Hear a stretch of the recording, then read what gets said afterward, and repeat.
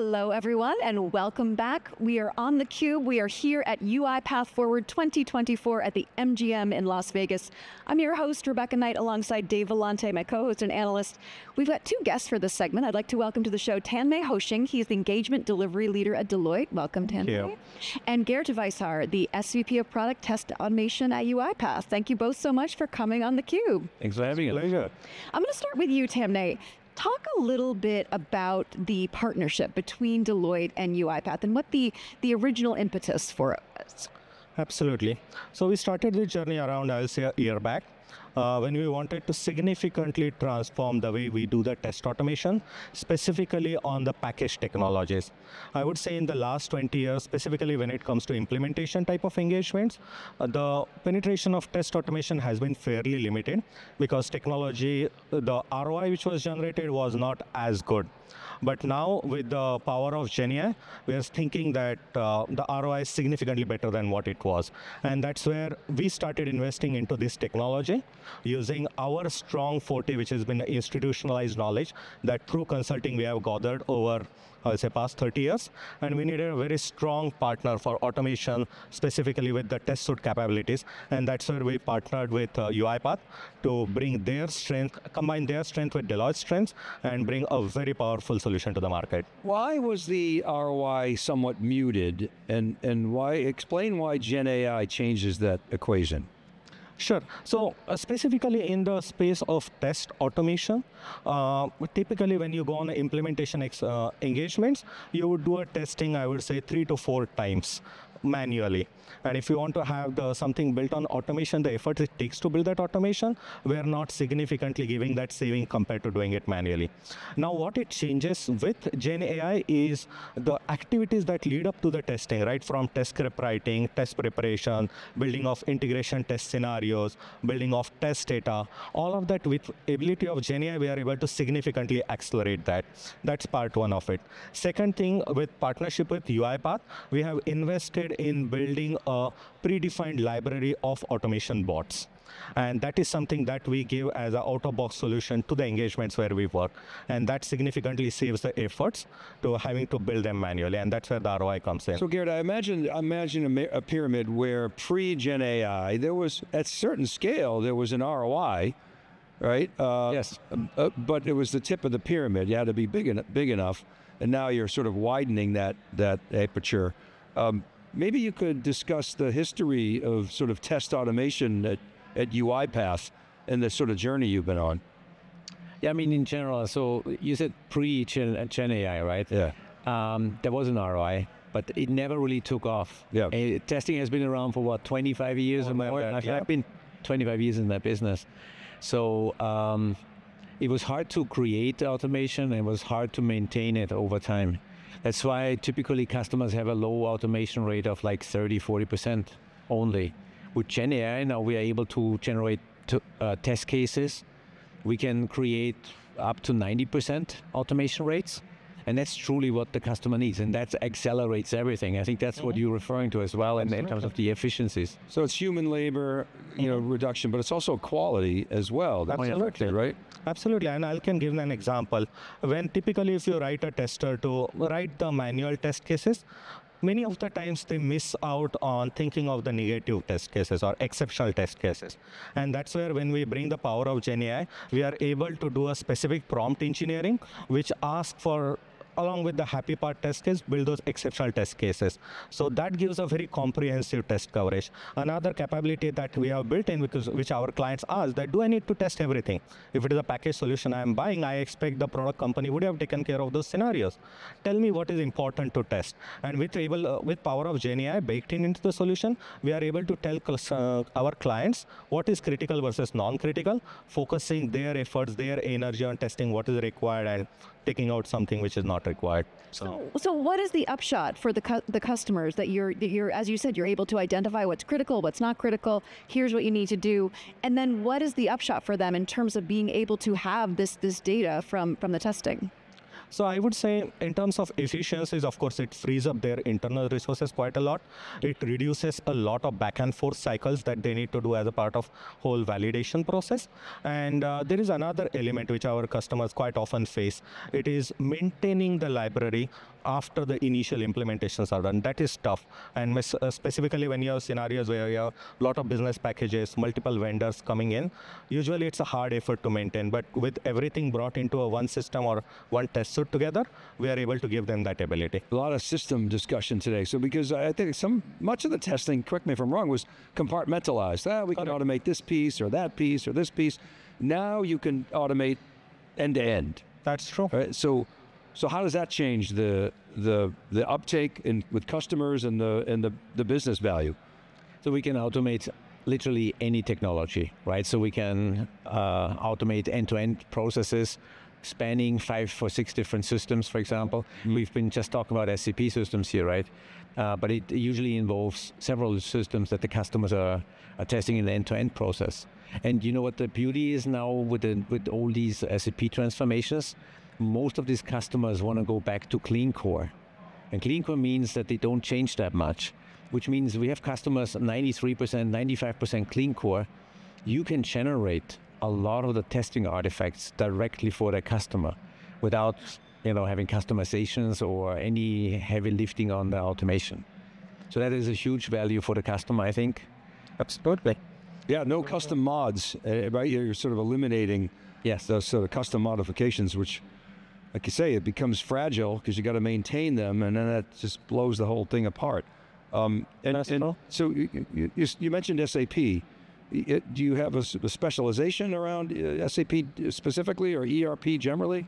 I would say it is much suited for package technologies, so SAP, Workday, Oracle, ServiceNow, because the advantage with package solution is that usually your standardization is very high compared to custom development. Because standardization is high, we bring our Deloitte specific libraries, which are kind of like reviewed by experts, know that it has verified content. So that's where it fits very well with package technologies. So we have our framework called as Ascent framework. That is something that we have built over all the institutional knowledge we have. And that's what we use to help our customers accelerate their journey. So we started this conversation by talking about how difficult it was to find ROI in this and therefore how slow uptake was. How does this change those dynamics, and particularly in terms of customers finding value and finding efficiencies? Sure. So first thing, right, in terms of writing of the test scripts, it was earlier completely manual efforts. Now with GenAI, we are having a significant effort take out of that part. So that increases the ROI. Second is the pre-delivered bot library. Earlier, bots had to be manually developed. Now with a bot library, which is pre-delivered, for the standard transaction, they don't need to reinvest those efforts or building something. So it works better sometimes, in many of the cases, for manual efforts as well. The third one is with the autopilot. Autopilot of UiPath significantly accelerate time it takes for us to build a bot. Earlier, it used to be quite a lot time-consuming exercise.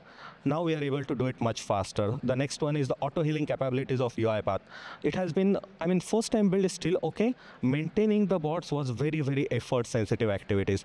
But now with the auto-healing capabilities that UiPath brings forward, that effort goes down. So all of these, one thing added together, it generates the overall ROI for the customers. So if we fast forward, let's say, 5 to 7 years, as agentic actually becomes mature and more real. Today it's, aspirational. What will change in the world of testing, in your view, as that agentic is, there's no end state, but closer to an end state? So 5 years is almost too long. Yeah, exactly. I was thinking the same thing. At the pace that things are changing at the moment, I wouldn't feel comfortable to see more than 2 years ahead. Totally agree. If you ask what's going to happen, so testing is the one area that will be impacted the most by GenAI. That already, analyst firms said that already a year ago, right? So now we have the GenAI capabilities like Autopilot for Tester, which is a huge success. Now we're taking it up to the next level, which becomes agentic. And in agentic, it means more or less that you can solve complex tasks, not just a little help or assistance. It's you can test all the new functionality that was released in the last sprint cycle, for example. And Autopilot for Tester will go and will find all the requirements, will create the test cases for you, will automate them without you touching anything. We are getting very close to autonomous testing. which wasn't possible so far. But with agentic, I think we will get to the autonomous state. So that's one of the early examples of basically eliminating humans from the drudgery of testing. Yes. But also eliminating humans. I mean, so this is the thing. Daniel Dines has gone to great pains to say there will always be humans in the loop. We always need their judgment, their understanding, their contextualization of this. So I hear it and I got a little nervous with the jobs dislocation question. How do you, when you are talking to customers about this and clients, how are you not giving the testers hives? Because it's testing. Yeah. Everybody hates testing. Well, right, but some people do it for a living. And so the question is how... So I would say around this one, right? There is so much of work, we are just not able to do it because it's expensive. You see softwares, right? You run into softwares which are not most elegant softwares, and the vendor of that software is not able to update and make it elegant because it costs money. Think about it. If you are able to drop the software development cost to 1/10 of what it is, they would go and do it. So the volume of work it will generate will far outpace the number of humans that we can take out. Everyone will have more work than it is now because of all these automations coming together. I'm just kind of very excited because there are a lot of elements of work which people don't enjoy doing currently because they have to do it because there is no other way to get it to the market without doing that kind of grunt work. We will be able to do it. If you ask any developer between coding and testing, what you want to do? They say, I want to do coding.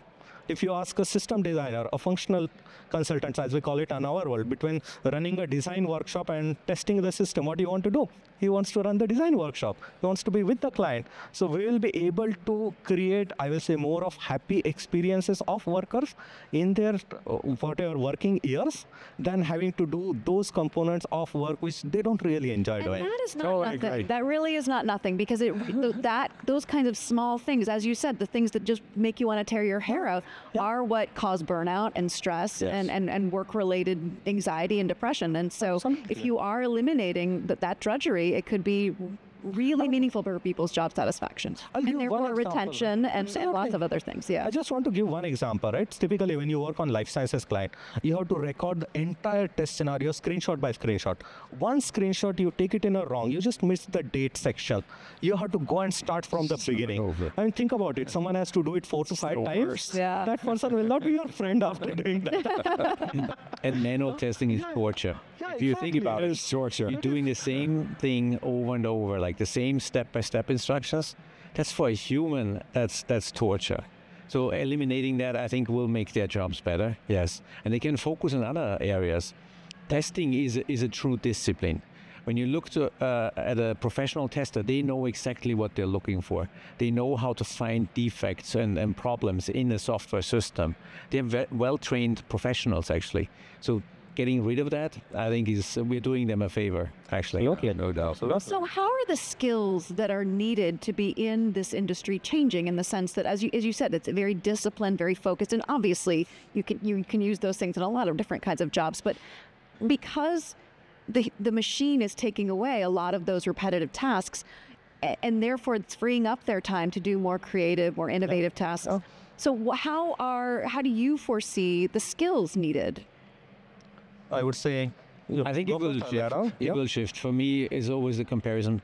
I talk with friends, and some of them say, we will lose the capability to do this manually anymore, and whatever. It's true, we probably will. But remember, there was a time where you had maps in the car, where you had to I don't want to go back to that. And then there was Google Maps, right? And all of a sudden, like, it became so much easier. You had navigation in the cars. I think technology will progress and we will become more efficient with it. You don't need the maps anymore in your car. They might be outdated, by the way, and so forth. So I think it will be similar with the skills. They will shift. We will lose some of the skills, but we will get much better on top of the skills and more precise, maybe more experts on certain areas and those kind of things. Spend less time getting lost. That's right. Exactly. Not accounting for traffic. Exactly. So last question. We're here at UiPath Forward. What are the kinds of conversations that you're having at lunch and in the hallway that are most interesting and exciting to you? So of course, in the conversations that we had, people are really excited to, it's specifically with me, talk about the Deloitte's Ascent test solution and the mature capability it brings or the ROI it generates on day one. And I'm personally very excited about agentic AI and the conversations we are going to have as to how we can embed that agentic AI in the transformation we are doing. So totally excited about it. Yeah, how about you, Gerd? There are two kinds of conversations that I really enjoy. I mean, the agentic stuff is exciting. That's fueling our daily work, right? But I love to talk with customers who are implementing our tools. Real world examples of customers who are getting value from what we have created, more or less, right? They're using the tools, they give you compliments. Sometimes they have requests or questions, which is totally awesome that they do this. But I think those conversations, they energize. Exactly. Excellent. Well, Tanmay and Gerd, thank you both so much for coming on theCUBE. A great conversation. Pleasure having you here. I'm Rebecca Knight for Dave Vellante. Stay tuned for more of theCUBE's live coverage of UiPath Forward 2024. You're watching theCUBE, the leader in enterprise tech news and analysis.